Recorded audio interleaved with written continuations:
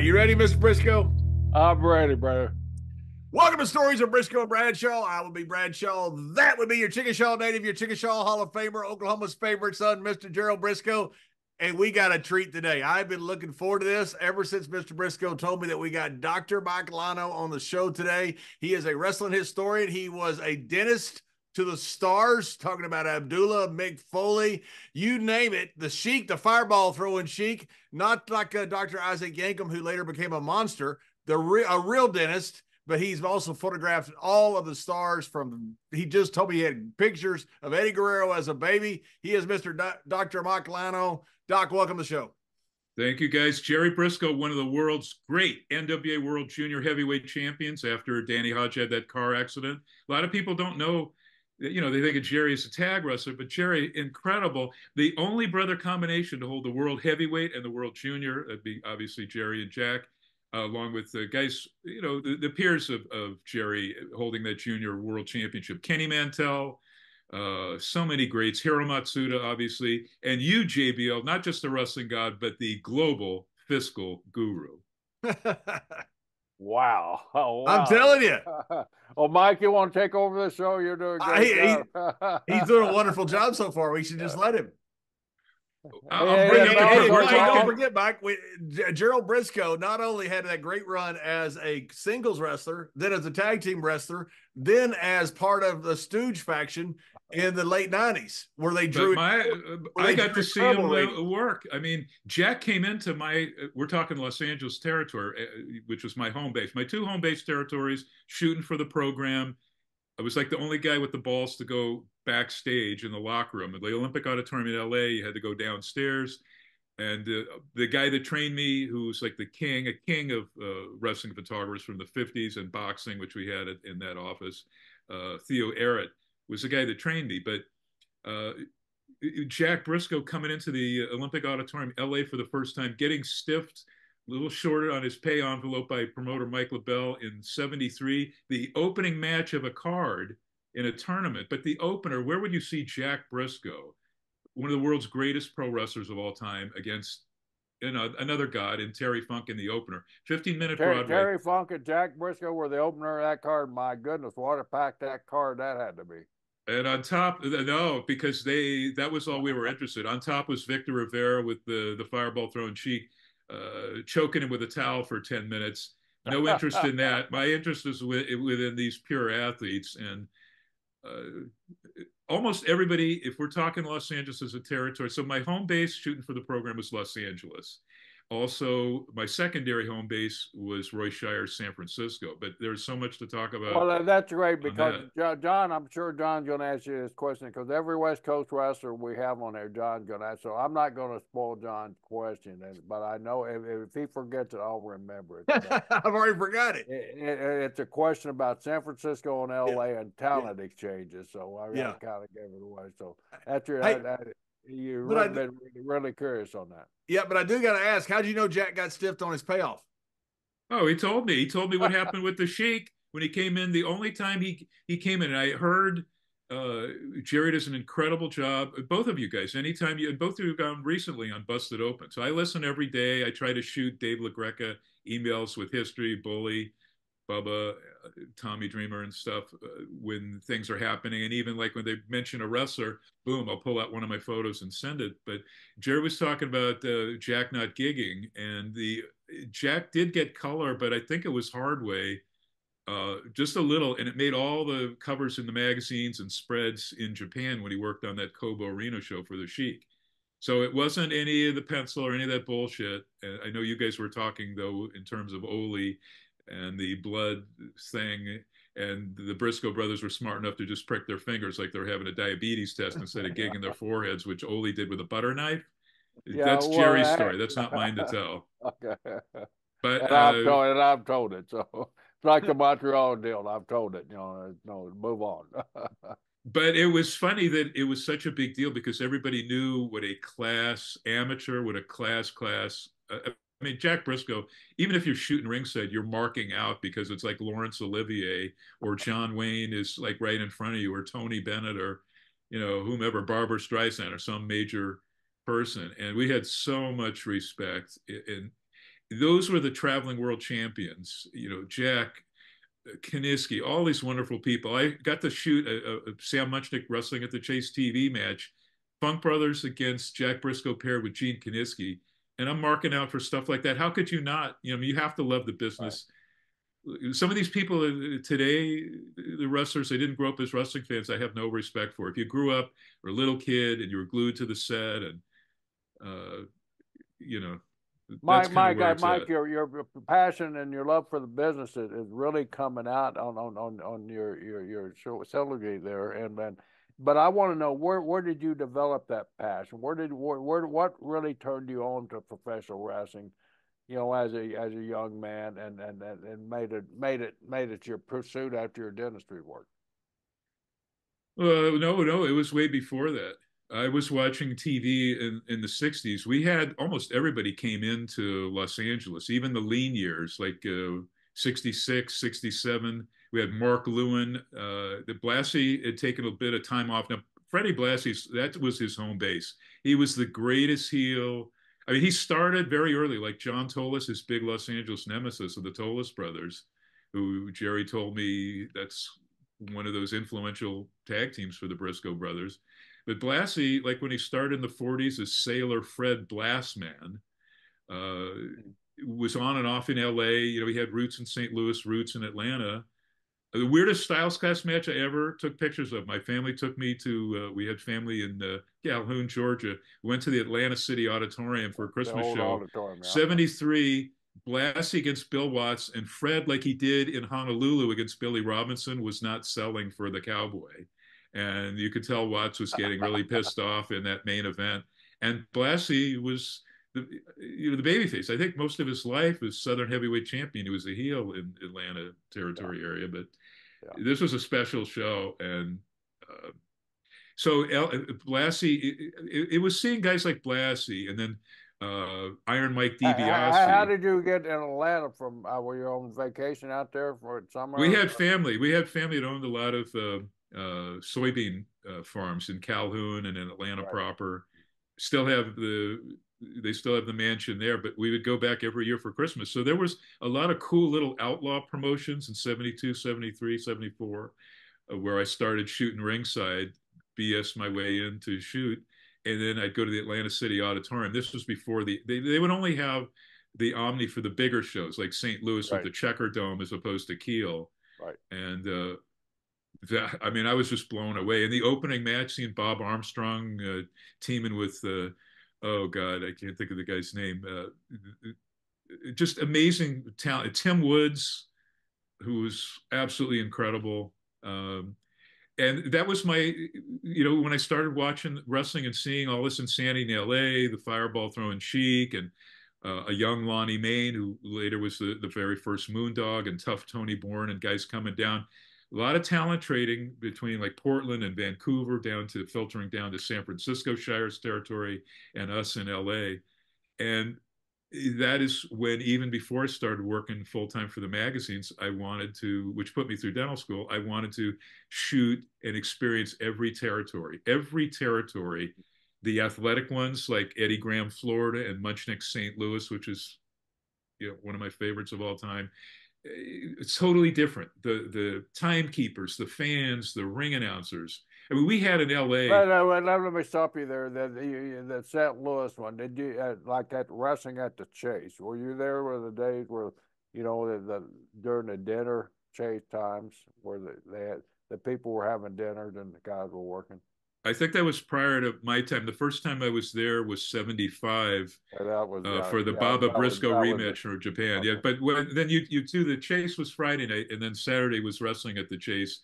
So there weren't any tables or people eating. I mean, I've heard of all that, but I didn't get to see that firsthand. But I got to see Sarge, Bob Remus, doing his knockoff of Superstar Billy Graham before he worked as a masked Superstar Destroyer Mark IV for Gagne. Was he Beautiful Bob then?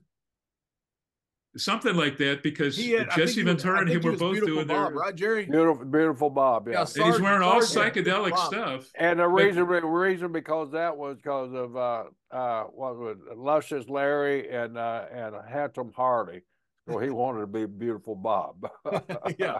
He was a nice guy even then. But he wasn't Beautiful Bob, though. No, he wasn't beautiful. He may have been Bob. Yeah, he was Bob. But he was wearing the Definitely Bob. tie-dye. But I told him the tie-dye started with superstar Billy Graham in L.A. He was Billy Graham, Wayne Coleman, but superstar Billy Graham, Jerry Graham discovers him in Phoenix, brings him to L.A. in 1970. Billy Graham with jet black hair. How did Dr. Jerry discover Billy and Phoenix? Was Billy in the weightlifting, or was he in the working? Yeah, he was at a gym, like a World or a Gold's gym. Right. In Phoenix, and then he brings him to LA. Thinks this will catapult him because and then that's when he started learning how to work, or had he already? Well, Jerry, who was the shits as a trainer, brought him in, taught him some basics. Jules Strongbow, our genius booker promoter, took one look, and they had him do TV a couple of times. Billy Graham had jet black hair then; it wasn't dyed or anything. And he said, "I'm sending you up to Stu Hart." He sends him up there for a year. And then Stu sends him to Roy Shire, and Billy Graham is working with leather chaps as the spirit of America was his gimmick. He's paired with a heel, Pat Patterson. Shire puts the tag straps on them, and then Billy turns on Pat, turns Pat face. That was a huge deal. But then Billy comes into our territory March of 1972, Los Angeles, to feud with John Tolis, who just turned babyface. And Billy, it was Jules Strongbow who put him in the tie-dye and worked with him, as he would several years later, January 76, creating Roddy Piper's Hot Rod character, the whole thing. Roddy could play bagpipes, but he wasn't wearing a kilt then. So, but with Superstar Graham, March of 1972, was it Garibaldi that put the kilt on Piper? Yes. Roddy Piper in January 76, he's sent in by Red Bastien, one of the greatest people in the world. I hope, Jerry, you were close to Bastien, like Jose Lothario and some of your other pals, Wahoo, right. You guys, your peers. But Red was sending him to San Francisco, and he said, "I'll just do this one shot for L.A. Mike LaBelle needs somebody for the 22-man battle royal." So Roddy comes in. He's in the opening match against Tony Rocco, falsely advertised as Argentina Rocca's nephew. But Bastien would work with Gene LaBelle, Judo Gene LaBelle, to get Roddy and Tony Rocco, as he would later with the Guerreros and Chris Adams, to New Japan for Inoki. But anyway, so he comes in. It's a Broadway. Nobody knew who Roddy was, but within 6 days at the San Diego Coliseum, Leo Garibaldi and Piper spent all of this time, including Gene LaBelle, finessed out this character, decided to make him top heel, because with Blassie and Tolis gone, Tolis got pissed at being stiffed. Blassie had, in late 71, accepted Vince Sr.'s offer to come move back there because Mike LaBelle had stiffed him on the very first pro wrestling closed circuit. It happened in my territory, Los Angeles, 1970. Right, I'd like to get into that, and also that's in conjunction with the LA Coliseum, right? Also. Oh, that led to it. And that broke, that LA Coliseum show, August of 1971, broke gate in attendance that previously Thez had set all those records up and down the state against guys like 1971. So this is how many years before the WrestleMania? What was it that was supposed to? Well, 84 was WrestleMania, March 30th, was it, of 83, 84, 84 rather. 84. So that's 13 years before that. But that also did put the seed in his eye, because Mike LaBelle, who was kind of a squirrely, not so well-liked promoter, like a beloved, I mean, the promoters that were loved. Eddie Graham, totally respected as a genius. Roy Shire, not the nicest guy, a yeller screamer like Vern Gagne, but he paid well. The oxymoron on Eddie Graham that I always thought was really weird. Eddie's one of the most respected promoters in our business, right? Yep. But he was also noted to be one of the worst payoff promoters in the business too. And I never understood how those two could really jive, and you be a good guy on one hand and a ship payoff play on the other. But everybody wanted to work. The two places they really wanted to work on the bucket list for the boys, of people I spoke to, was Eddie Graham, Florida, Munchnick. Another ethical guy was that was my bucket list, St. Louis, and then I added Houston as I got a little bit older in the business. So, how did he pay your brother? Great. I mean, yeah, they paid the guys that he needed great, but just like, a lot of these other promoters, if you were working underneath, you didn't really make a lot of money in Florida. You had to be the top 3 or 4 guys, and he spread it out among the top four or five guys. But after that, there was a significant drop off because I pass out those checks a lot. I got my hair bloody a lot of times listening to the words coming out of my ear. Wasn't the story that like the second biggest cheerleader for Jack Briscoe besides Eddie Graham was Paul Bosch, and I heard that Right. Bosch was going to put the bond up for the NWA title on Jack if Eddie didn't. Yeah, yeah. Boy, Paul Bosch, there You was heard nobody the like story that on guy. the jackpot that I had to carry to St. Louis for Eddie, right? He shorted me $5,000. He quick handed me $5,000. He called me and he said, "You're going to have to take the money for St. Louis. I can't make it." And I was booked there. Jack wasn't booked there, and Eddie was supposed to go with me. And Eddie said, "I can't make it, so you're going to have to carry it. Come over to my house and get it." I had $25,000 in cash. I'd never seen $25,000 in cash at that time. So I go over to Eddie's house. He's got a Halliburton suitcase, and that's what everybody carried their money in. We counted out $25,000 in $100 bills, put them in the briefcase. I excused myself to go to the bathroom, and we had to come back, had a drink, and then the briefcase was locked up and everything. So I get off, and I don't open this thing up. Of course, I'm scared to death. It was back before pre-TSA, so I didn't have to worry about going to TSA with all that money. But I was still scared to death because the suitcase never left my hand. Got there, Sam picked me up. We go to Sam's office, counted it out. There's $20,000 there. $5,000 is missing. Jesus. Holy shit! Well, who the last one had the money? Me. So Sam said, "What happened?" I said, "I don't know." So we'll call Eddie. Eddie. Well, when you left here, there were $25,000 in that suitcase. We both counted it out. I said, "I know, Eddie." And then you packed it in the suitcase when I was going to the bathroom. Well, he said, "Let me look around here." And he went and overlooked. There was $5,000 in between his desk and the wall stuff there. So Jeez. What was I he don't know hoping? what. Was he hoping Muchnick would not count it? I guess so. I don't really know. I mean, I asked him what happened. He said, "Well, I did dropped out of the suitcase somehow." Sure. You don't believe that, do you? No, hell no, I don't believe it. But I mean, I was a no. You can imagine this kid that never had. I did have $25,000. I did have $5,000 to pay. The difference. Look at what next to JBL on his right. There's a jar of money there. Maybe there's $5,000 in The there. Cowboy had There's got to be protected. at least $25,000 in that jar. That's the $5,000 that Eddie Graham stiffed Jerry Briscoe over. So the But first Paul Bosch, so Bosch, Muchnick, You're Tunney, right. So Eddie Graham. Bosch was actually that's a true story. Yeah, that was who everybody, those of us that thought we were smart in the 70s, we all just held Bosch to that highest level because the class way he treated all the guys. Like other promoters were close, but nobody was Paul Bosch. No. There so was the one first guy, but closed he wasn't. circuit. Oh. The first closed circuit was there in L.A. Yeah, he did a series of them. This was promoter Mike LaBelle. So the hierarchy, the way it was, Jules Strongbow had gone into business, and he was the lead promoter, like at the Santa Monica Civic, the Long Beach Auditorium. That's when they had syndicated TV on the Dumont network, and wrestling was like one of the cheapest entertainment forms that was on broadcast television nationally. So Chicago from Marigold, Fred Kohler, that was syndicated. Vince Senior, from about 56, 57 on, that had smaller syndication penetration. And then, of course, Jules Strongbow from the Olympic Auditorium, straight out of KTLA LA, was nationally syndicated. Now, you're the original Jules Strongbow you're speaking of, right? Not the one. Which is weird because when Vince Senior brought in Chief Frank Hill from Bob Geigel, Kansas City territory, they used Jules Strongbow's name to put on him, pair him with Jay Strongbow, and they put the tag straps on the two of them, feuding with Masa Saito and Right. Mr. Fuji, and a lot of great tag teams, the Lumberjacks from Montreal. But the closed circuit, they basically were revenge matches because the greatest angle I have ever seen, and I saw, Bruno Larry Zbyszko is way up there.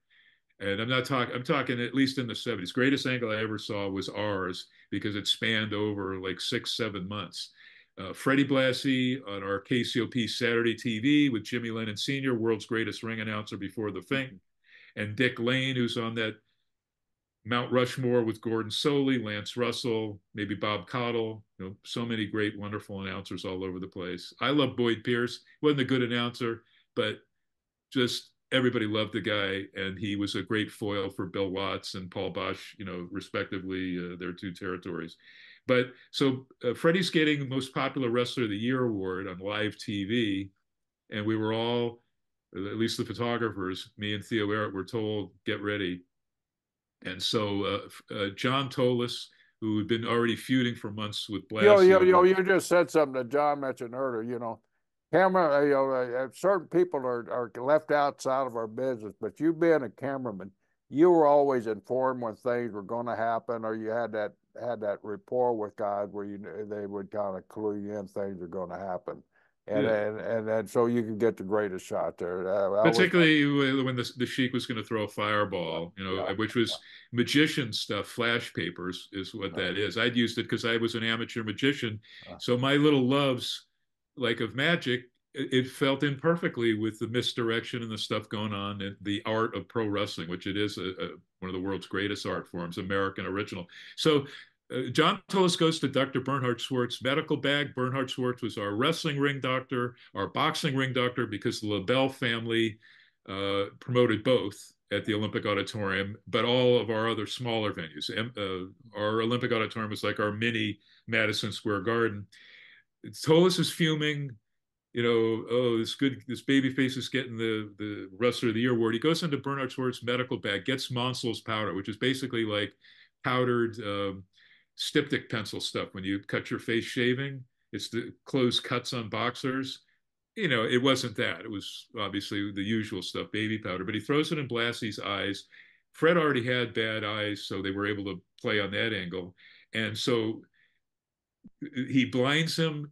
It was like the whole hour was devoted to this thing in the aftermath where they bring in the medics and all of this stuff. So they stop all of the matches, which is what Vince Jr., we call him that, but in WWE, all of that stuff you guys would do later on, decades later, but to devote almost the whole thing to the aftermath of this angle, huge angle, and rushing him to St. John's Hospital in Santa Monica. And then they taped over the course of, like probably just a day or two, but then they aired it for months and months, Fred in the hospital with his eyes bandaged, at the hands of John Tolis. So to start the closed circuit, all of Blassie's tag partners and the babyface friends. I mean, we've got to talk about how Blassie turned babyface. It was in 3 cage matches in the Blassie steel cage with the Sheik. What is the Blassie steel cage?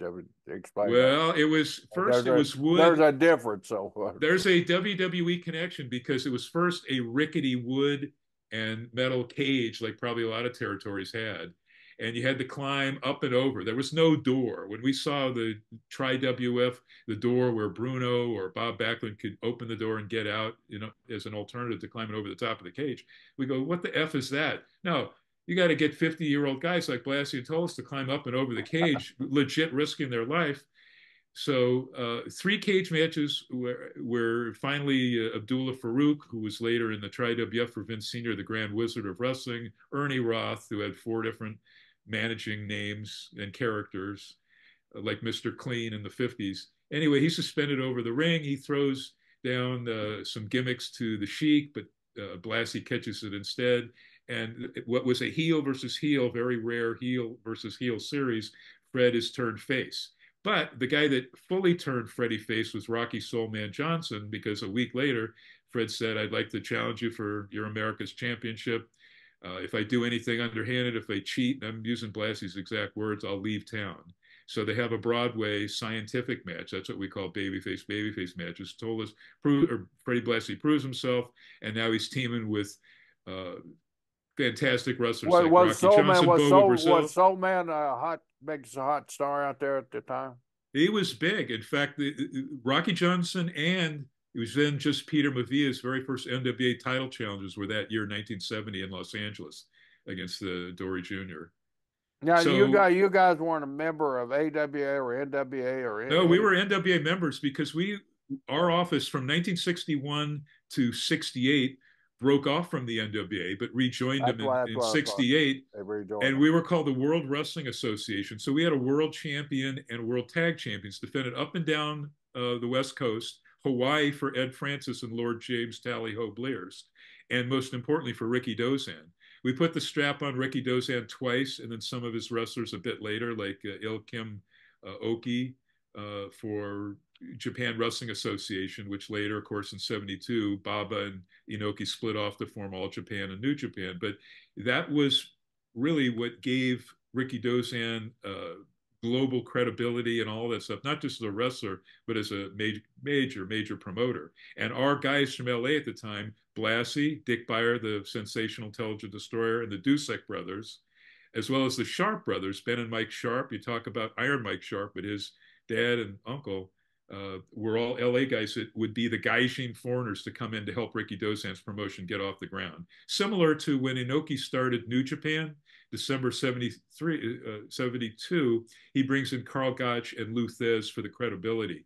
Right away, regular tours, and Tiger Jeet Singh, from Toronto to give him the cred and get the audience there, because those were all already gods. Karl Gotch and Lou Thez were already gods in Japan. But so the Freddie Blassie's friends like Arson Don Carson, who was a big Southeast guy, manager and wrestler, and Earl Mr. Universe Maynard and Rocky Johnson, Neil Moskers, all these guys are trying to take down Tolis's revenge for Blassie, who's laying in the hospital bed. This angle again planned over 6-7 months, concluding with the big mega card. But some of those matches, they were all sold out because people bought in. They were emotionally invested in Blassie. There was one of the greatest shots. I have to send you my photos, or Theo's photos. We gave out when Freddie turned babyface. Every one of the 10,400 was sold out crowd. I would love to see a photo. But listen to this: they were all given paper cardboard head masks of Blassie. They're all wearing them, watching him in the ring, a little bit later. And it was so I shoot the audience, but it was like when you go to a 3D movie and you see everybody wearing those goofy glasses and you take pictures of the audience. No, this audience at the Olympic Auditorium, this palace for wrestling that was built, finished completion in 1925, was built for the Olympics, the first Olympics in LA, and was the house of wrestling where Shemp and Curly, Jerome of the Three Stooges, Curly's real name was Jerome, they went regularly to see wrestling in the 40s.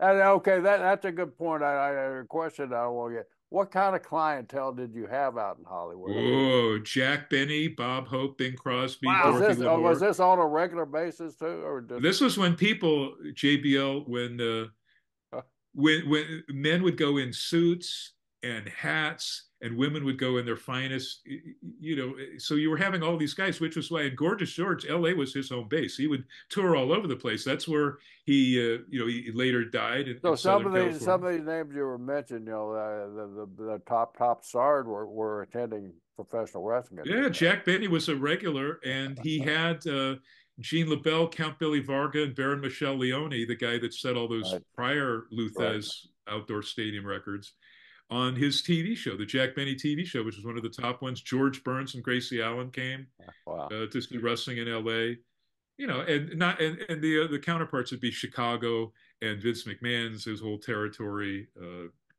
before Madison Square Garden was the key, the primo spot there. But so those closed circuits, and then of course, I don't know why anyone would go to closed circuit when they could go to the LA Coliseum, was where the Tolis Blassie outdoor show broke all of those records. And it was closed circuited. It was the last one that LaBelle did closed circuit. Underneath, so they were billing it as the two greatest feuds in wrestling, Tolis Blassie, and then the one that was even longer was Sheik and Bobo Brazil. But you had the biggest feud in Mexico in the original El Solitario, who was like the Tiger Mask Satoru Sayama of his day, against Mil Mascaras.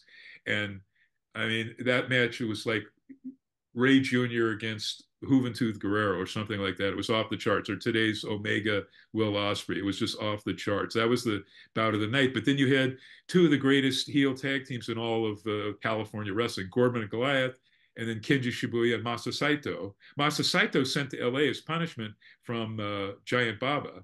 for, I forget what he did, but he was sent to LA, and then he really liked it in America, and he, often he would go back and forth. I think he never went back to Baba. He went back to Inoki when he, was home basing in Japan, but he went everywhere. He went to Florida, obviously, Yeah, team he with was a great tag Mr. team. Hito. Mr. Hito there, and Sato. So how did the Yeah, closed circuit do?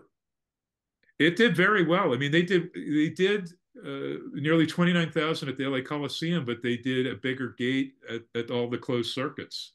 So all of these theaters, you'd have this stuff, and sometimes you'd lose signal. I mean, I was at the show, but I heard from those who went. If there were, because if it's a real schlep, like 3 hours to LA, if you're in San Bernardino or Bakersfield or Reno, you can get it on closed circuits. You're going to go for that. But they did very well financially. That was what Mike LaBelle, promoter Mike LaBelle. So here's what happened when the when LA had its own world title office, and it was well respected. I mean, it was like second to the NWA, even bigger than the AWA at that point. Um, again with the guys in Japan and our champions all up and down the state, and a lot of appearances for Roy Shire at the Cow Palace, in Hawaii at the HAC Arena, which was renamed Blaisdell. But that was the palace in Hawaii for Ed Francis, former wrestler, son Russ Francis. There's other ones. I think they're all NFL players. Played the 49ers, yeah. Yeah, one of the greatest players of all time. And also was in WrestleMania, what, 4? 2 in the Battle Royal, the NFL Battle Royal that had the refrigerator Perry. I sat next to at the 2015 WrestleMania press conference, right in front row with Russ Francis. He did PR work all around the West Coast for Vince and the WWE. I had too much to drink at a WrestleMania party, and I danced with William Perry. I mean, me and him dancing together. That is too much to drink, John. I'm glad you stopped that. But I was going to say, so back to the Coliseum. So Shibuya Saito against Gorman and Goliath, second match of the night, just up and down stellar card. Pat Patterson was in the opener.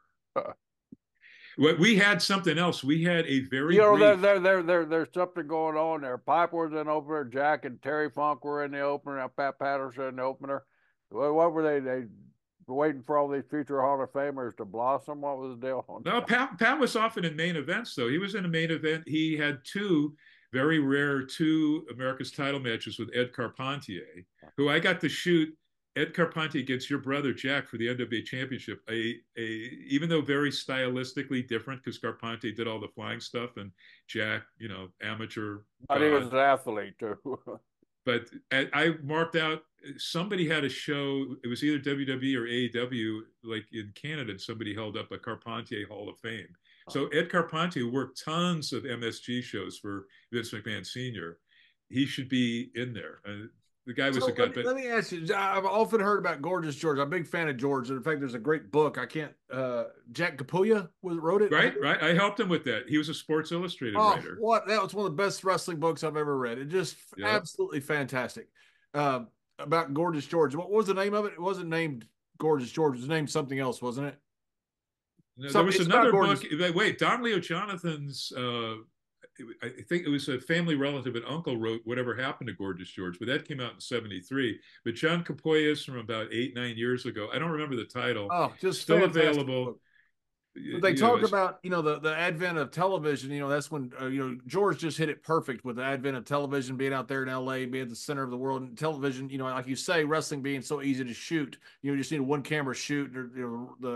The action is pretty much relegated. But it got the biggest ratings. It got second only to your shows with Sid Caesar and Milton Berle's show. That was the phrase. Was that Gorgeous George? They called him Georgie sets. He said he sold more TV sets than Milton Berle. So was George? I'm a huge fan. Was George that big of a star?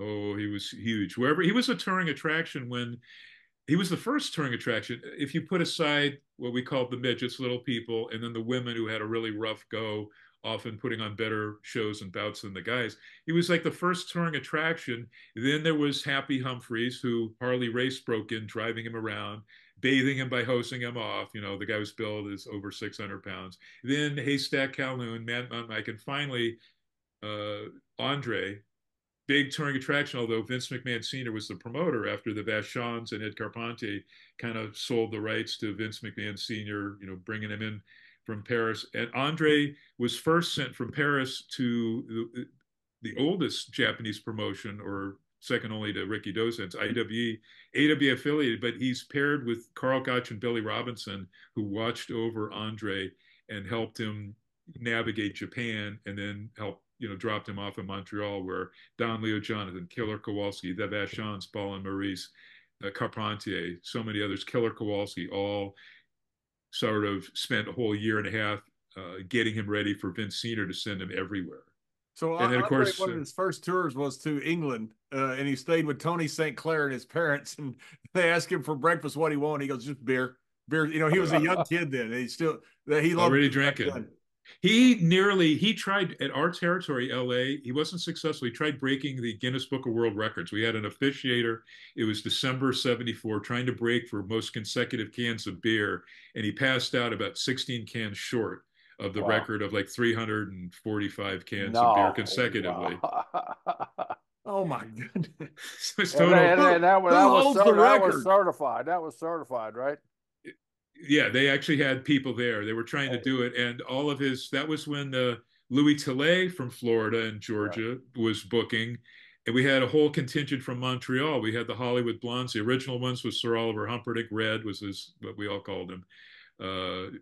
Dino Bravo, and some other guys, Carpentier, and Bobby Shane on his way to Japan came in then. Bobby Shane was back at KCOP TV Studios, Channel 13, when Andre tried breaking the record. How many beers did Andre drink that setting then? 300 and what? A little over 300. He was just like 14 to 16 cans shy. I'd have to look up my records. What was like John asked, who was it? Was a no-name guy you'd never heard of. I think probably somebody from Scotland or Ireland. Put away the pints.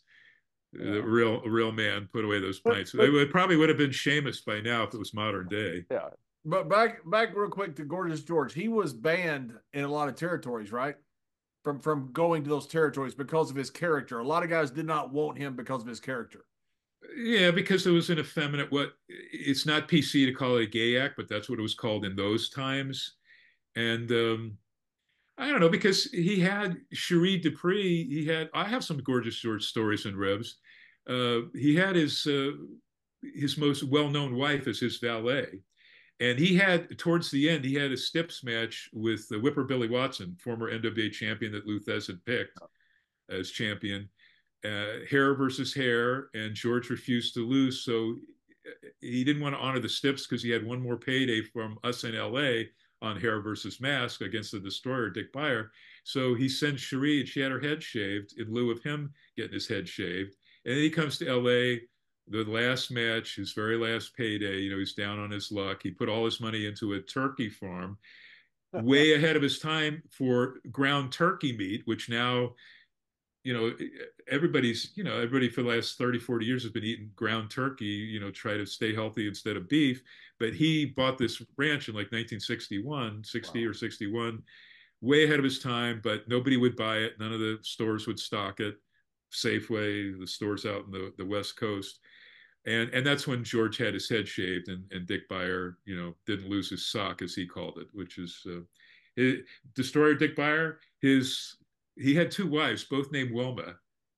How many guys? That's a very uncommon name. But the first one was the one Fred Flintstone had a wife named Wilma. Right, exactly. So. But that's the only other one I know of. But Dick Beyer's first wife, out of her pantyhose, sewed the first destroyer, sensational intelligent destroyer, God of Japan, mask for Dick Beyer, out of just women's stocking hosiery. But Gorgeous George, too, the guy from the Southeast, I know Jerry had run into him. I don't know if he worked more than 3 or 4 dates for Eddie Graham, but he comes into LA in '74. I'm just getting off topic quickly, but he comes out. He's wearing all the same stuff. They're falsely advertising him as the son of Gorgeous George. George. April of 1974. He comes out to Pomp he was a good guy. He was a good guy. Arrested in Tijuana, wasn't he, Jerry? You what? He was the one arrested in Tijuana, wasn't he? Remember? Was it? Yeah, that was him. Yeah, was it Hector that told us the story? I can't remember, but so what's one of the girls, wasn't it? Yeah, he was down there, and then one of the guys he was with had gotten into a scuffle or something, and told him to don't say our names. The police came. They're looking for the other guy, It's on one of our shows, and he said the other wrestler's name. That's who they're looking for, and so they arrested him.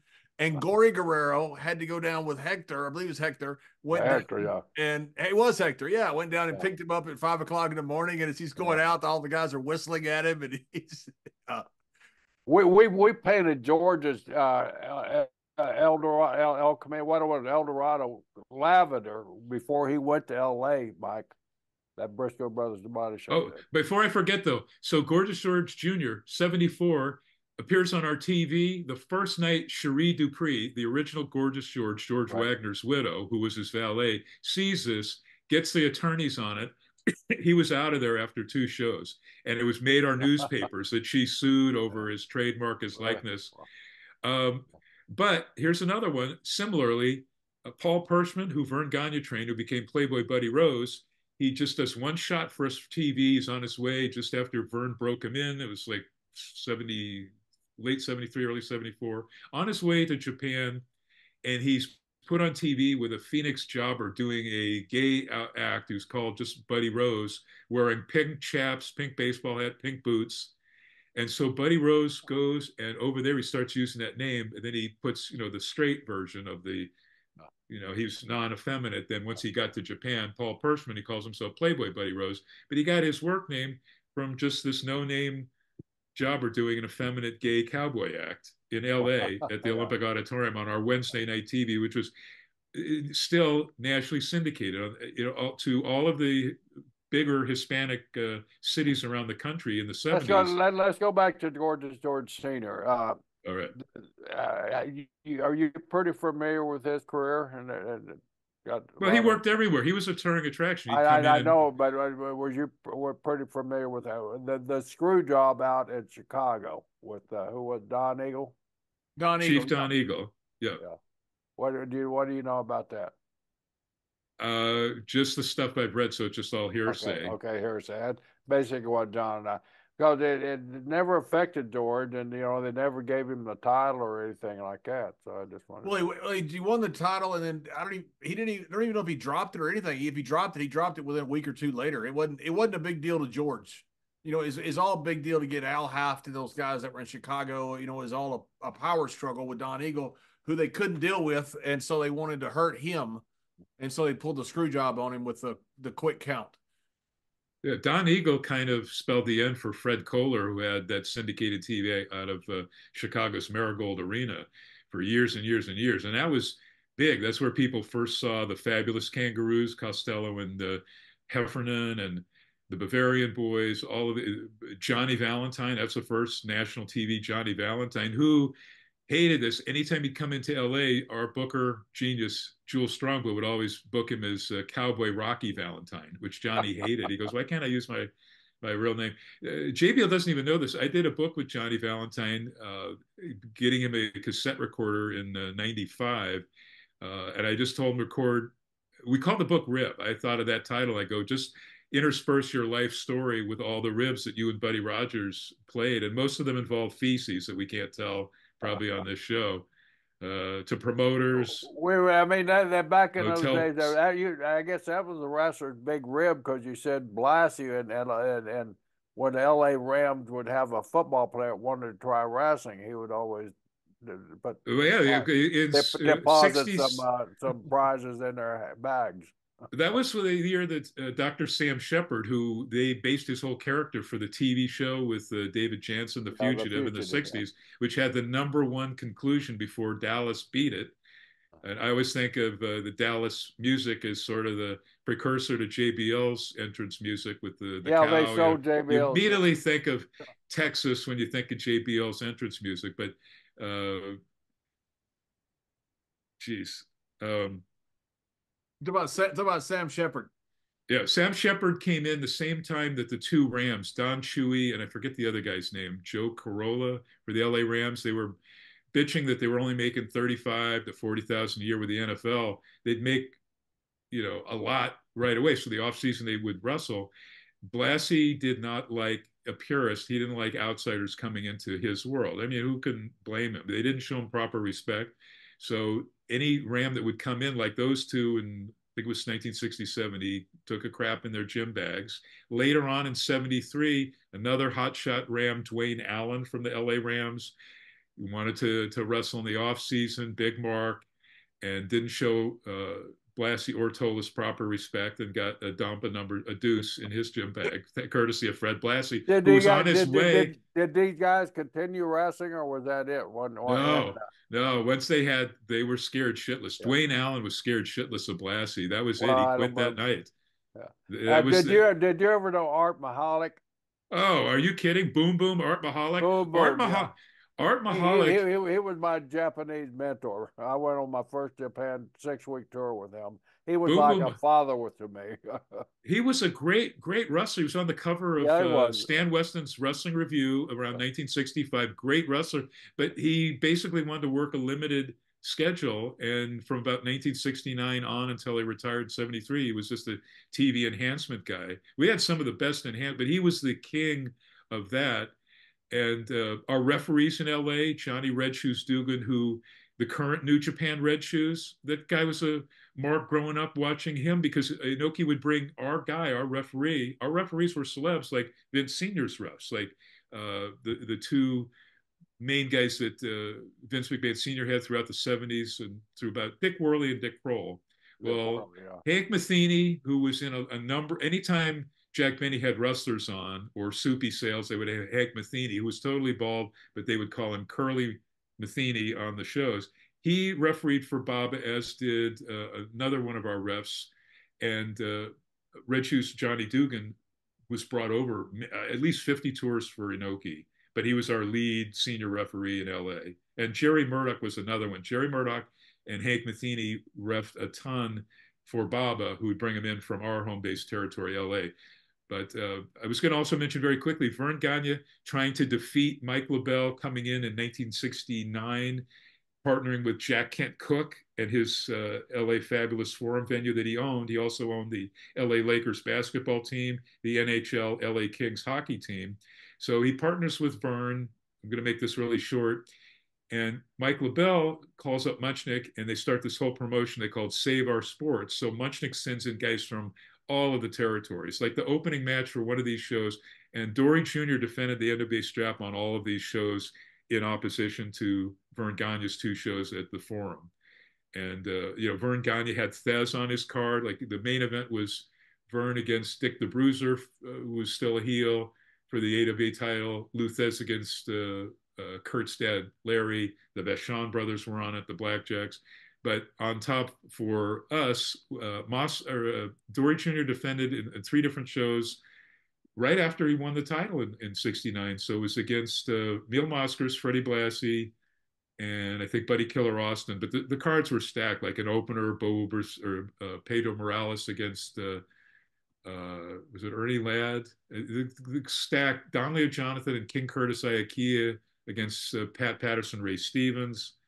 You just had some amazing stuff. Johnny Rubberman Walker, pre-Mr. Wrestling 2 days, came in against Ray Guillotine Gordon, another Southeast wrestler. But all of these guys that you would never see, so the fans didn't really know who they were. Still sold the place out, but that was the end of it because Vern didn't draw well. And so LaBelle, with the help of Muchnick and the NWA and all of the various promotions, thwarted that whole territory. Idea? Was Vern trying to take over national wrestling? He wanted to get into California. Like a lot of people forget that a year plus before Vince McMahon Jr. Went national, he bought Mike LaBelle. Mike LaBelle, my boss, finally sold our office. It was dying a slow death under good guy, super nice guy, but maybe his booking was faltering, and Tom Ernesto, who Jerry knew very, very well. And so Mike LaBelle sells the territory to Vince Jr. in December of 1982. And Vince McMahon Jr. was already going to war with Vern Gagne in both San Francisco and LA. They were running opposing buildings, sometimes the same nights. Like in San Francisco, Vince would run the San Francisco Palace, which was the crown jewel, as Roy Shires called it, for his many venues. And Vern would run at the open indoor Coliseum arena.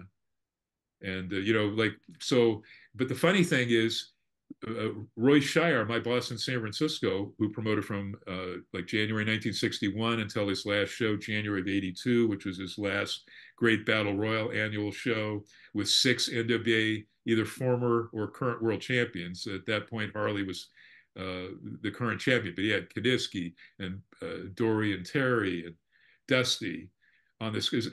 So in the very last 3 shows for Roy Shire, he had gone through different offices. He lost TV in San Francisco. You know, he had live TV or taped every Saturday, but he lost it when he refused to stop spitting cigar juice on the floors as per management at TVU Channel 2, our strongest independent. So first for year and a half, he goes to Don Owen in Portland, and he just used Don Owen's TV with localized interviews. They would tape talking about cow pallet shows. Then a year and a half, he uses Geigels Kansas City with Brody and guys like that. But his last 3 shows were then the he best tried of the to do bunch. Florida, right? Yeah, we're all with Florida. So he'd bring in Mike Graham and Dusty teaming with Mike and Barry Windham, and Lord Al Hayes was still wrestling. I mean, I saw Al Hayes in England, family trip in '73 in England, and he was Judo Al Hayes, the name he'd used for Amarillo, his first American territory for Dory Sr. in Amarillo. Well, and he was a credible wrestler. He was a badass. Yeah. Al Hayes, so if you see him as this kind of mushy, soft guy starting at '83 for Vince Jr., you had no idea. This guy was a credible wrestler. Well, manager. Eddie had him down here as a real credible wrestler. Yeah, but he came in and wrestled. Would bring in, he was a tough guy down there. And but listen to this. He was still Lord Alfred Hayes, but he was a right. serious Lord. No, I saw him, and he'd work matches. He was a regal type worker. Yeah, exactly. Yeah, it was a shame they never let on that this guy was a wrestler in, the Rock and Wrestling Connection days. But he did wrestle for us. I saw him and took pictures of him in the AWA when he's managing Bob Remus under the hood as, the Super Destroyer Mark IV. And Don Jardine was one of the early ones, so paired, getting a green, young, up-and-coming Bob Remus over. And then Al Hayes is battling Heenan. Both did double turns and whatnot. But so Roy Shire knew that Vern and Vince are coming in after his last show. They know they're coming in with their own battle royals, like 3 weeks after Roy Shire had his very last card, which was his annual January battle royal. So he goes to the LA Times, the San Francisco Chronicle, the biggest newspapers in California, exposes the biz to try to F it up. And that was Roy's exact words to me in the office, because I worked for him and his publicist, Davey Rosenberg, is he goes, I don't know if I can curse, but I'm going to F it up for Vern and Vince who are coming in to eat the bones of my territory. Which was like just expose a scandal. It was like the stupidest, craziest thing. And then how did he called what he didn't do the L.A. newspaper or the San Francisco newspaper. He did it through the L.A. newspaper, right? He did it first to the LA newspaper, which made no sense because, no. Roy's territory was San Francisco. Yeah. Although he didn't get along with Mike LaBelle. The weird thing was the question that we've been wanting to. Was there any animosity between the offices between LA and San Francisco? Yes, and it was all on Shire's part. He didn't respect Mike LaBelle, who was simply the son. So here's the scenario: Jules Strongbow, promoter and genius booker from the '50s. You say genius TV. Booker, is that facetious or? No. Okay. He was. He concocted that whole thing with the. Well, he promoted Thez against Count Billy Varga and former San Francisco 49er Leo Nomolini, which broke all the records up and down the state in the '50s, all the way through. Then, long story short, he decided to go to work for the guy that he was battling, Cal Eaton, who was a non-wrestler, money mark promoter. So Cal Eaton would front all the money, and Jules could just do what he did best. Is Cal the one that was in on all the roller derbies, or is that up in San Francisco? No, that was different. That was the Griffiths family, Bill Griffiths. Okay. But a lot of people thought that Cal Eaton and his wife, now Cal dies in like '67, and then his widow, Eileen Eaton, becomes the god female promoter of boxing, Hall of Fame boxing promoter. Her 2 sons with a prior husband, LaBelle, were Mike and Gene LaBelle. Everybody loved judo Gene LaBelle, who did so much for, he broke in Ronda Rousey for judo, helped her get her gold medals in judo. Then MMA with first Strike Force and then UFC. And then he helped train her for pro wrestling before he passed away. He did so much for Roddy Piper's career. and like Stu Hart's lead babyface Dan Crawford, who would come down from Calgary to LA, like Bad News Brown, Alan Coage. Gene LaBelle would finesse him for New Japan and Inoki and send him after they worked a little in LA, send him to New Japan. But the animosity was, so then Strongbow is just simply booking first for Cal Eaton, and then he dies, and then Eileen Eaton promotes her son, Mike LaBelle, non-wrestler, didn't grow up watching wrestling, didn't grow up respecting it, only interested in money, which is why Bruno Sammartino told him to F himself after his second time working for us in 72. Long story. He and Walter Kowalski told Mike LaBelle to F himself. Bruno said he'd never work for Mike LaBelle again. So Roy Shire gets wind of this because Roy Shire had a great relationship with Bruno Sammartino, who had one of the first inter-promotional matches when he brought his Tri-WF title, basically his Vince McMahon Senior Capital Sports title, to San Francisco for 2 title versus title bouts versus Roy Shire's U.S. champion Ray Stevens. And those just sold out. Roy lamented that he didn't go closed circuit with that. And we're talking 1967, 68. But Roy had no respect for Mike LaBelle, who most people despised. He'd short the guys on occasion. Now, Mike had some strengths and all that stuff, particularly, going with Jules and Leo Garibaldi as bookers. But Roy didn't respect Mike, so he would ask every week one of our office guys, Art Williams, to send some of our major talent up there. And he gave the impression he was going to give them a little push in San Francisco, but instead they just jobbed. So like even Neil Moskris, one of our main event guys, would go up there, and the only guy that Roy Shire ever would use, and he would always make these requests every 3 weeks, can you send me some talent for my undercard and my TV, was Blassie. Blassie would come up and he'd be in main event 6-mans with Ray Stevens and Pat Patterson. And because Fred Blassie and Roy Shire had a long history, and I got Fred to admit this, Pencil Neck Geek was an expression Roy Shire's used first as Professor Roy Shire.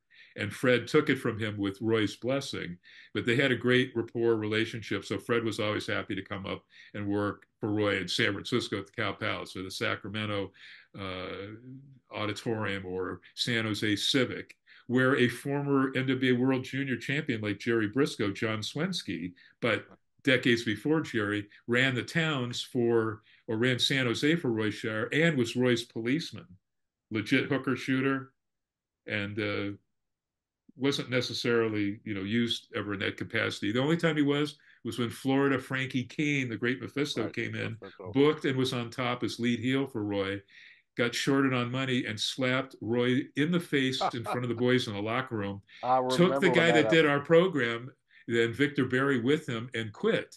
That was infamous stuff of legend, because Roy was a tough guy, a little squat, tough pistol of a guy like Ray Frankie, Stevens was. Frankie was a tough one.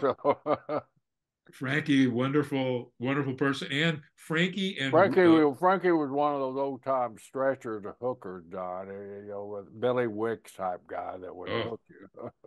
But Frankie Kane and Teresa Thies, who went on to marry Ray Stevens, broke Ray Stevens into pro wrestling.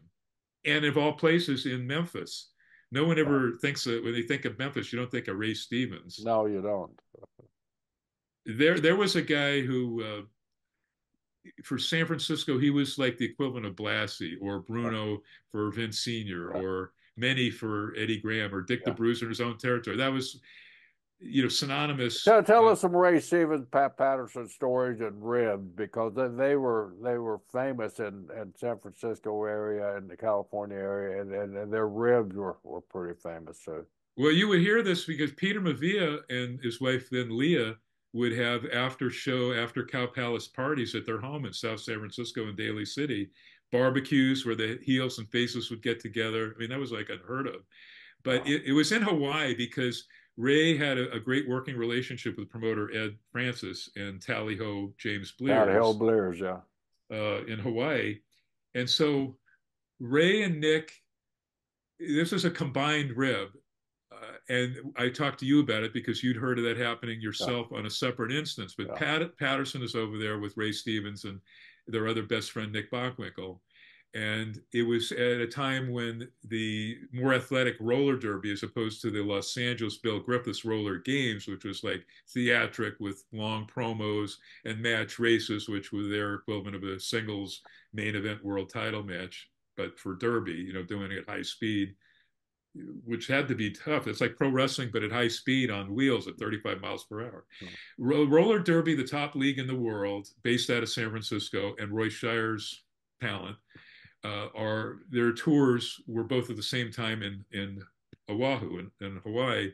And so Ray, basically, the gist of this is Ray and Nick get Pat drunk. They put a Mickey in his drink or something. They put him to bed. They put Annie Calvello, who was the fabulous moolah of roller derby. She was the one with the bleached hair, but every week she would put in silhouettes in color of like the Beatles or Elvis in her hair, which Dennis Rodman credited for stealing her gimmick decades later, but she was doing it 7 decades skater. So like Lou Thez, she performed in 7 decades, which was incredible. So they put Annie Calvello, who was pretty hot at the time, beautiful, in the 60s, whatever year that was, but I think this was 71, in bed. And when Pat woke up, he screamed. I mean, he was just screaming. He wakes up, he sees this girl in bed with him, went ballistic. But Ray and Nick were nowhere to be found because they had taken off their clothes. They supposedly said they just escaped getting arrested. They were riding naked up and down Mount Haleakala. They were in Maui, nearby island, going up to the crater to see the sunrise at the volcano, but totally butt naked, scaring everybody. It's colder than hell up there too, by the way. God. Ray and was... So Pat thought he had committed a sin. Pat thought he had slept with a woman. Yeah, somebody must have heard of that, like a Mabel, like you were talking about. Yeah. Like the Mabel I'd heard of was the first time that I'd heard of it was done. Paul Vachon, who we just lost, beloved Paul Butcher Vachon, had so many stories wrestling in front of, and he said, yeah, they let a lot of people in free, like 120,000 in India against Dara Singh and Gama Singh. But the Mabel story was the thing that they pulled with Great Antonio, who had just come back from disrespecting Inoki. He was still, New Japan hadn't been created yet. It was still JWA, Ricky Dozan. They still called it the JWA. And he just didn't sell or show any respect for Inoki. So Inoki shot him, destroyed him. And Great Antonio comes back to Montreal with his tail between his legs. And so they did that thing where they set him up with a girl, and then the husband comes with the shotgun and all this shit to just teach him a lesson. That was that Mabel story. The most famous one is the Don Jardine one.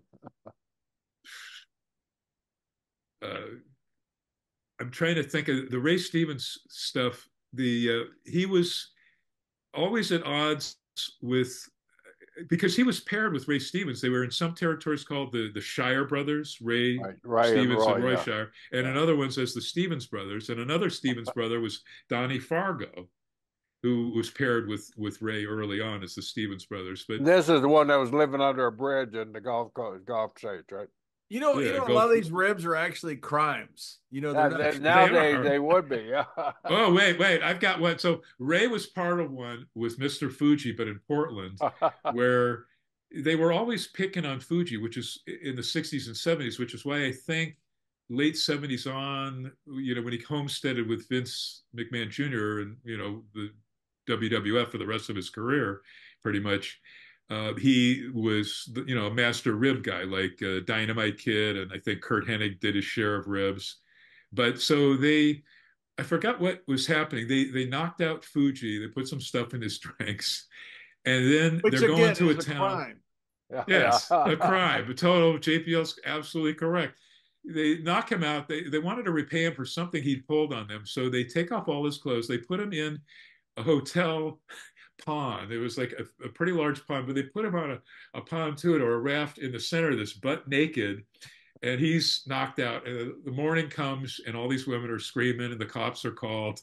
And Fuji wasn't aware that, I forget if it was, I think it was Maurice Vachon with Ray Stevens and somebody else, maybe Dutch Savage, who was Luke Brown's legit brother, Luke Brown of the Kentuckians, paired with Grizzly Smith.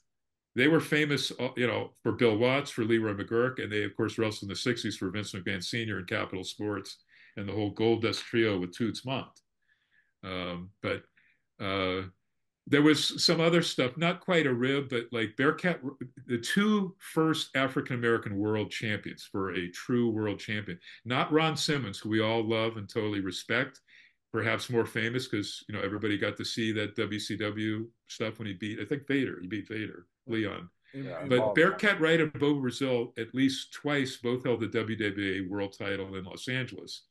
And Bearcat Wright, when it was time to do the favor and drop it back to Freddie Blassie, Bearcat refused.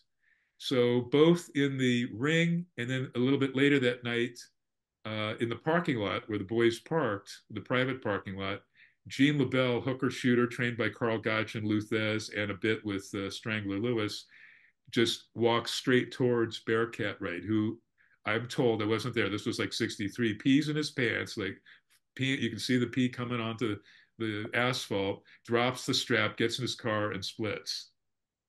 Another time, although this wasn't quite the same, but it was sort of like what Stan Hansen would pull. Is that pretty well documented? Because I Yeah, don't. oh yeah, eyewitnesses to Bearcat being afraid that Gene was going to shoot on him and stretch him. Really? Wow. Bearcat was a big guy too, man.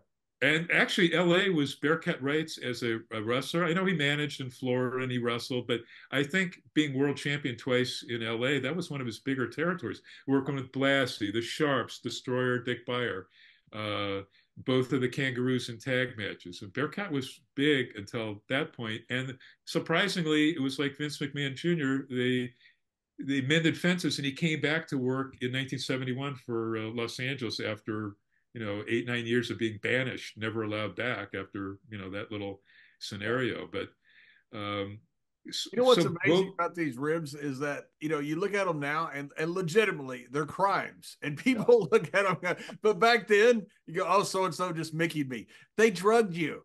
It wasn't, but back then it was just part of what we did. And crazy as that sounds, that well, it's like college initiation pranks, like a freshman pledging for a fraternity or something like that. I have no issue with it. I'm just telling you that looking. Well, no, you should, because you were partaked in a lot of them. I partook in a lot. I got ribbed a lot. You would have been arrested a lot. yeah. Listen to this one. Go ahead. Go ahead. I'm sorry, and I don't mean to interrupt you guys because you guys are the masters, and it's your show, not mine. But geez. Jerry, go ahead. Well, I'm approaching 70 and I just lost my train I'm approaching 78. I wanted to get in on Piper. We hit on Piper when he came through, and Leo Garibaldi was there. Was that his first time there, or was that the time when Piper and Chavo and the Gerald really hit it off? Gory came in with Chavo in August of 1975. We had a really lean year where I just had a damn spider this size running by my feet every time I'm looking down. I'm in Florida. I'm in Florida, so we got big spider. So we had a really lean year. Like Royce Shire, the one time that he really had to send talent down from San Francisco. Like he sent Pat Patterson and Tony Gurria as tag champs down to LA to work because Mike LaBelle had shed all this talent. Everybody had split. Pampiro Firpo, Ed Carpentier, The Sheik, Mighty Igor, Dick Garza, all these great talents left. The Hollywood Blondes had split. So LaBelle is left high and dry. So Gory Guerrero comes in to introduce his son. They showed weeks of vignettes of Chavo. And then Gory has to go back and run El Paso, his own territory. So he called in the favor, as did then Booker Louis Tilley right before Garibaldi took over. So this was the transition.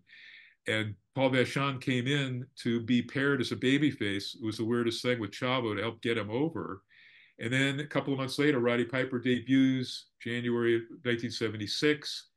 He was only supposed to do a one shot, but because he got over so quickly, Mike LaBelle and Jules, our bookers, then asked Roy Shire if Piper could stay. And he would eventually go up to San Francisco. He was the only guy, to my knowledge, to hold two major titles and main event. Like he'd main event in LA as our top champion at the Olympic Auditorium on a Friday. The next night at the Cow Palace for Roy Shire in San Francisco as the US champion.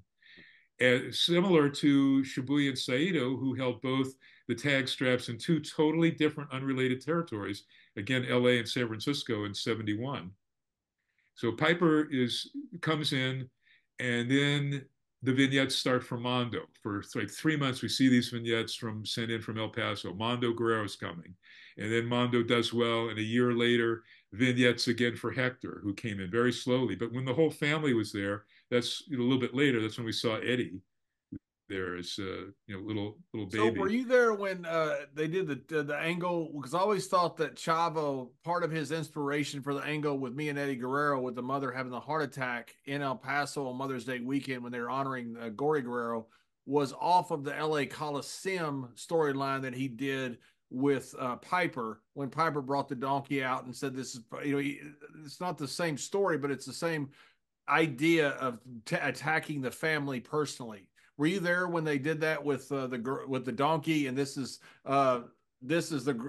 Gory Guerrero. He did the whole thing. Chavo actually got mad about it at first, according to Chavo Jr. when we had him on the show. I was there for that. I was not for the one about the same time in San Francisco for Shire. He'd lost Pat.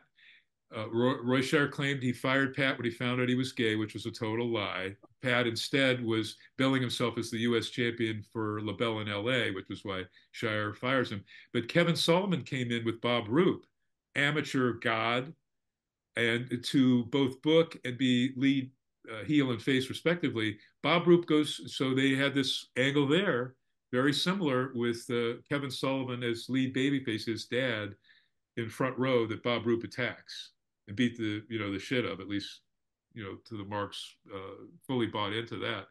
So the exact same time as the thing in Los Angeles with Chavo and Piper. And that ended up doing big business for Chavo and Piper, right? Big business, yeah. After the dismal 1975, they really, from 76 through the 2.5 years Piper spent in Los Angeles, at the same time main eventing for Shire, which had to be exhausting for him, and then doing all of as many club dates in LA as he did in Northern California for Shire. Big business until Roddy Gaino got stiffed on his pay envelope from LaBelle, and that's when he ended up meeting the guy he called his father, Don Owen, in Portland. He completely left. He had enough of LA. And that's when, as Jerry knows, Eddie Mansfield came in and nearly killed Los Angeles. That's another show there, all the stories out of that one. And they tried to have him do all the stuff. What Piper was doing was like nearly everything in LA. He's wrestling as a heel. He's managing a whole stable of wrestlers, including Keith Franks, who'd later go on to be Adrian Adonis. They were like best friends from Canada days. Managing a ton of guys, including Lonnie Main, who died when he was trying to make that difficult long drive on the 5 freeway from LA after he appears on a Friday night main event Olympic Auditorium with Roddy Piper, tag team, they're heels. But then he's going up to battle Roddy in San Francisco as a babyface against the heel Roddy, dies in the car accident on the 5, and major loss for Piper. But Piper also in LA was doing the heel ref thing that he borrowed from his trips down to Salvador Luderas, CMLL, EMLL, the world's oldest promotion in Mexico City. He saw this heel ref thing, so he starts doing that. So he's wrestling, he's heel managing, he's heel refereeing, doing all this stuff we've seen in more modern days with a heel ref. And Gene LaBelle got him his New Japan gig, and where he had to make a record similar to the Jerry Lawler and Terry Funk albums. Over there, Roddy released a record that few recall. How was it? He only had one tour. Not good. That's what I was going to say. I think Terry Funk's and Jerry Lawler's kind of set the standard before WWF had the two fantastic LPs in the 80s, and 84 and 85. Jerry, were you never on an album? You and your brother Jack didn't sing country music from Oklahoma? Hey, I know my limit, man. And singing's not one of them. There was some other guys. Unless I've had a case of Bud Light. No, we had a guy that was he wrestled for all of our territories, San Francisco, but mainly for Don Owen in Portland. Beauregard. He released quite a few country albums. Yeah, he was a good singer, and we're talking 1969 to 73. Yeah, he Road Dogg is a great singer. There's been guys with a lot less talent than him that have sold millions of copies of records. He just for some reason he just never. He is and he's a great entertainer, obviously. Let me tell you this one. I wrote this down. This was when I had that brain fart, the senior brain fart, is two things that Shire did. Roy Shire was a genius, but again, a yeller, screamer. He got pissed at Buddy Rose and said, "You're not wrestling tonight." And he took the strap off Buddy, or they claimed that to the fans and all that stuff. They were going to have a tournament. So Buddy's told to leave, and he does, but he comes back unbeknownst to Shire, and he gets on the house mic. He comes in. I'm making this short. It was much longer than this. He gets on the house mark, and he just shoots on Roy Shire. Shitty, dishonest promoter. Da da da da da da da da. Before he was escorted out. And Roy Shire got in trouble. These territories died a long, slow death. There was cable TV. They can't blame Vince. A lot of them blame Vince, but cable TV was really the death of the territories. But Shire, something happened with him and Mr. Fuji. I don't know if he got shorted on his money, and Fuji was the U.S. champion in a long feud with Don Morocco as lead babyface. So Fuji doesn't show up the night of the show or the day of the show, when the guys would get there at like 2 o'clock, 3 o'clock for the booking meetings and all of that stuff. So Shires makes a frantic call to our Art Williams in the office of Mike LaBelle, LA. We sent up Toru Tanaka, who was working for us. They were partners for Vince Sr., for a jillion years, one of the greatest tag teams of the 70s, Tanaka and Fuji. But so Tanaka's sent up. Roy Shire says, let's put a mask on you and they'll think you're Fuji.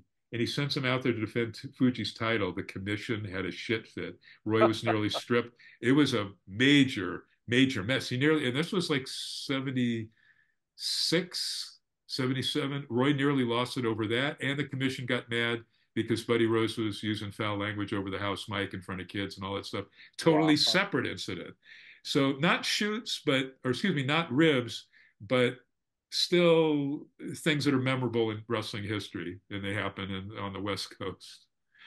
Similar to the Elton Owen ribs. Don Owen, before I forget, Don Owen's brother, who was kind of like a Mark Elton Owen. Elton Owen's famous for the shoot fight. Yeah, he'd pay these guys, and they would say, well, we're going to just work it, be easy on ourselves, but Elton will think it's a shoot, and we can take his money. And they fooled him every single time for years. That's amazing, fooling him every single time. I never heard of that. He was right at ringside, because they say he would sit right at ringside with his arms on the apron and watch it, and he's watching guys work.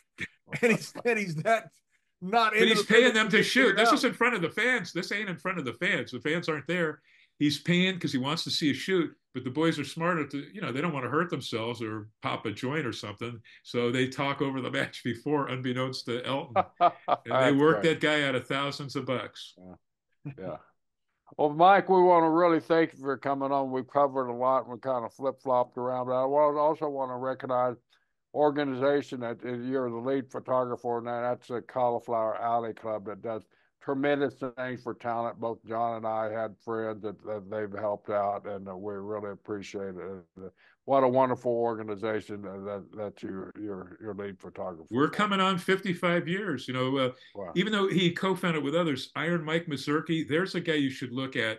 One of the largest IMDb's. I met our Mike, my very first TV I ever made in Oklahoma City. Good friend with Leroy McGurk, and he was guest on Leroy at our TV at old Channel 4 TV station. My very first TV I ever made, Mike Mazurk was there, and he complimented me. I guess Leroy had told him, we're both Oklahoma State guys, and Mike complimented me, and I was the biggest compliment up to that point I'd ever had. Well, Mike being a great wrestler, but had huge movie and TV. He was all over everything in movies, like H.B. Haggerty, another L.A. guy who was in a zillion movies like Paint Your Wagon and all of that stuff emanating out of SoCal. But they were like the lifeblood of CAC at the very beginning, particularly Mike, but also Hard-Boiled Haggerty, who was a Vern Gagne trained, and I think broke him into the biz. Yeah, wonderful. I love the territories. I know people say, oh, ECW and Smoky Mountain. Well, they were great, fantastic, but the real territories on up till about 83, the last standouts were Jarrett and Don Owen, the last holdouts before they gave it in. But I think of them every day, but I still have to cover everything today. Today's wrestling so athletic and incredible. You wouldn't have like Johnny Valentine putting a headlock on the Missouri Mauler for 10 minutes and absolutely getting the crowd involved. That wouldn't, an on the mat headlock but it entertained the crowd at just different times. And different time. But but we loved those times back then, man. It we was love it. fantastic. That's us. That's where our passion for the business. That's where our love for the business come from. Is seeing those guys in those headlines for 10 minutes. But man, what a great job CAC does.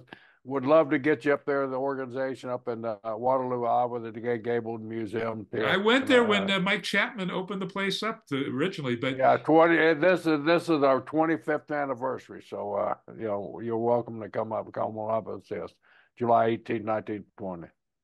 Well, I hope you guys will have me back. I emailed you when I saw you talk about Montreal, and I go, you guys have to have me on to talk about the Vachons versus Rougeaus, one of the biggest territory wars ever in the biz, similar to Sheik versus Bruiser, but again, wealth of talent. Everybody was going and working. You either work for one, the Vachons, or you work for the Rougeaus La Lutte international promotion up there. But wrestling has so much fantastic history. I hope people delve into it because it's just absolutely incredible, wonderful, unbelievable. Like Pat Letard said, you know, that our hit, or I guess maybe I'll guess that our history is so hidden. You know, I mean, it's just it was, you know, the guys wouldn't talk about it for so long, and then the guys like the historians come along, like you and Mike Chapman, we mentioned earlier, and Getz and a lot of these other guys that really helped bring our history out. And it's a lost hidden history. There's a lot of movies in our history. I want to talk to you about Annie Gunkel trying to take on, it was a futile attempt, but she was drawn good against the whole NWA Atlanta office. And tell your buddy Tom Ernesto. Yeah. Oh, no. The Trojan horse. Before I go, I have to say, long live Danny Hodge. I miss Danny Hodge so much. Wasn't he a lot of fun to be around, Mike? Always. Yeah. Well, Doc, thank you very much. どうもありがとうございまして。頑張ってください。